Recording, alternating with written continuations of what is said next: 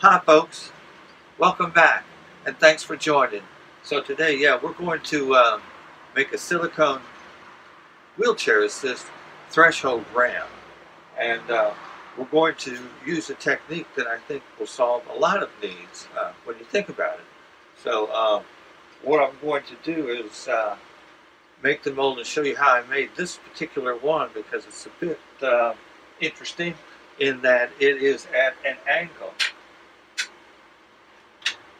The back side is 5/8 of an inch, and there is no front side because it goes to 0.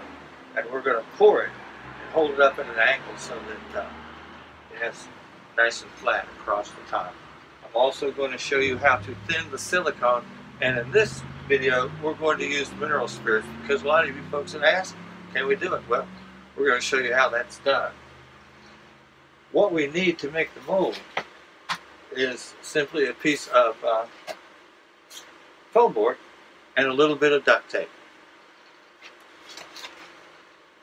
I'm going to show you how I made this in particular. As you can see, not only does it go from 5/8 to 0, it is also at an angle. Now, the reason for that is that I've made so that one wheel will touch before the other one does, thereby reducing the need or the force needed to propel even less. Alright, so let's get started. So here's a close-up of the threshold that we want to build our ramp over. Silicone is an ideal solution in this application because we can mold it to any shape that we want. In this case, we want to go from 0 to 5/8 of an inch.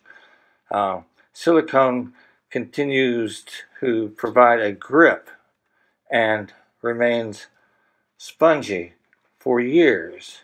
And so what you see here is the prototype, and we're going to make our final version today.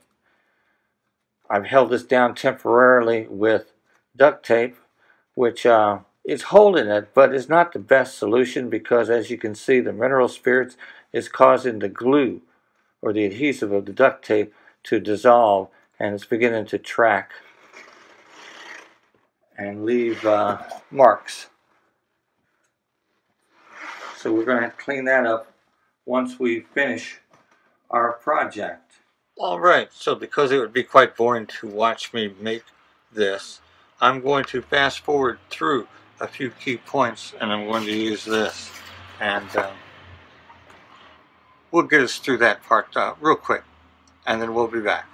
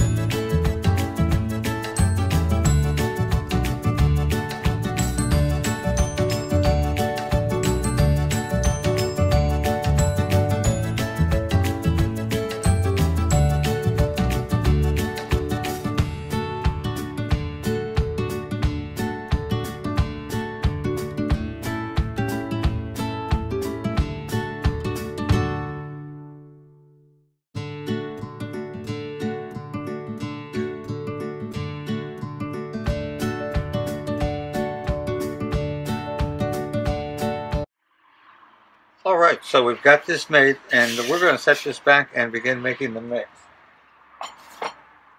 Now I'm going to supply a calculation in the description for how to fill a volume. Okay, but we're going to move on, and we are going to weigh the silicone and the cornstarch so that we have, for 100 grams of silicone, we have 10 grams of cornstarch. We're going to need this because we're going to pour a little bit thick in the back. We're going to need the cornstarch to help cure it. Alright, so let's grab the Ziplock, squeeze this out into the bag, by weight, and then add this. After that, we're going to add by eye the mineral spirits.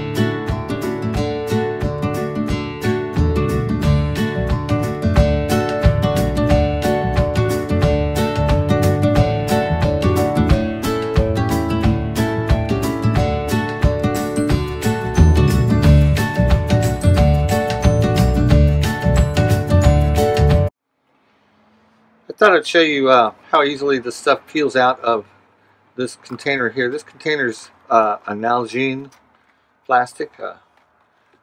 Pretty much nothing sticks to it. It's designed for use to hold chemicals and strong acids, that sort of thing. And interestingly enough, now you know, Ziplock bags, the silicone will peel out of those as well. So once you're done, you can reuse this stuff. So and it peels right out. The same for the gloves that I have here. It'll take a little bit of work, but this stuff, the silicone, peels right out of it. All right. So this is a bit of a mistake, and it's because I added the components in the wrong order. What I did was I added the cornstarch to the silicone, and then I put in the mineral spirits. And wherever you see all these bumps, well, that's where the cornstarch cured the silicone quickly, and then it became a very lumpy product. This, in this situation, is probably a mistake, and I'm going to remake it with the mineral spirits added to the silicone first. But I wanted to show you this particularly to the artists because as I was beginning to peel this up, it sort of looks like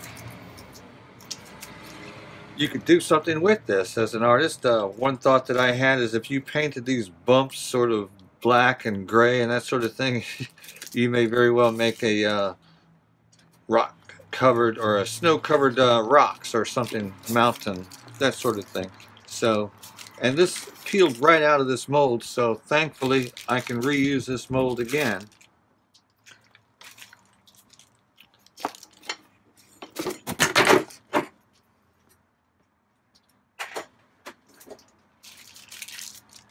So what I'm going to do is add the silicone and then the mineral spirits, and then I'm going to come back and add the 10-to-1 ratio of cornstarch to silicone to cure it.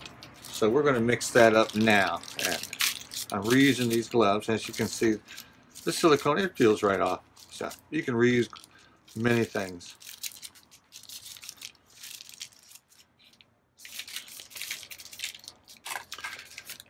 And you can use a caulk gun, but I mix up a lot of silicone, and I have learned that out of desperation, that the handle of a spoon used as a plunger will get the silicone out very fast, way faster than the caulk gun itself. So that's what we're going to do here.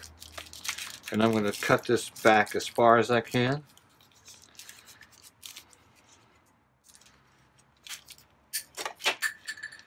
And I'm going to pierce that little foil seal that you see inside there.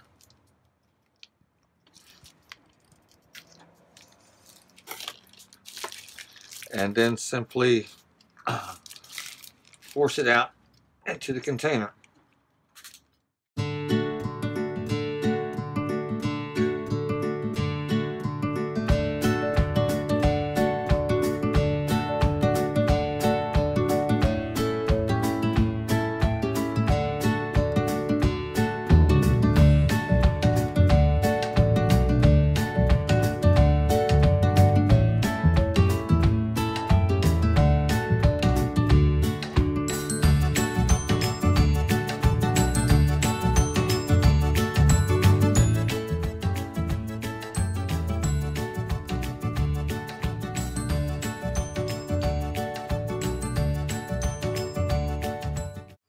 Okay, so to finish the preparation for pouring,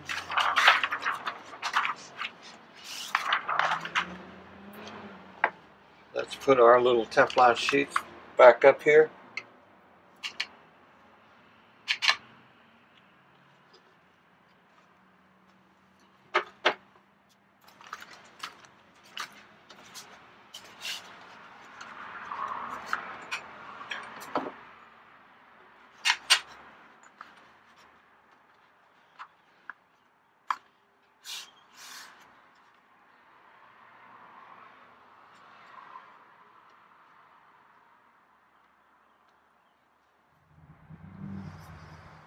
All right, so there we have it.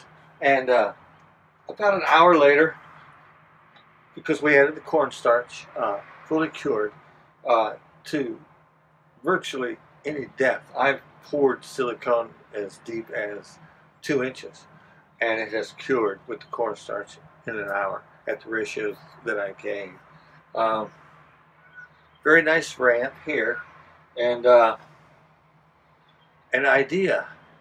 And it simply involves nothing more than mixing the components differently. In this, I added the cornstarch to the silicone, and it created dry pockets right away before I thinned it.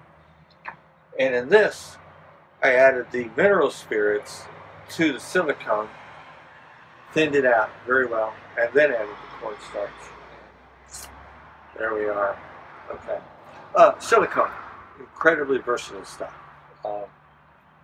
Imagination, you got plenty of that. So Thanks for joining. Bye-bye now.